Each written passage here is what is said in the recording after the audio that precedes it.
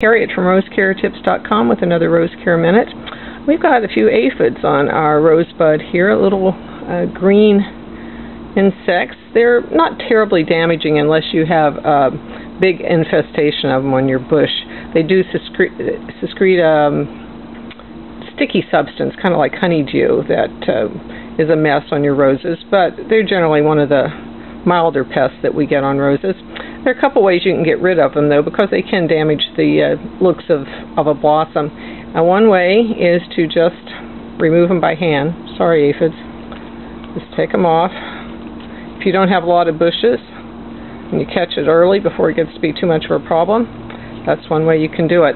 Another way is to hose them off with a steady stream of water. I would not recommend doing that on very delicate roses or mini roses, but you can get them off with water. There are some sprays you can use, but generally I like to try to do something that's a little less invasive than using a spray. Ladybugs, lady beetles will eat your aphids for you if you'd like to import some of those into your garden, but generally they'll go away on their own and find your neighbor's garden, and then they won't be a problem anymore.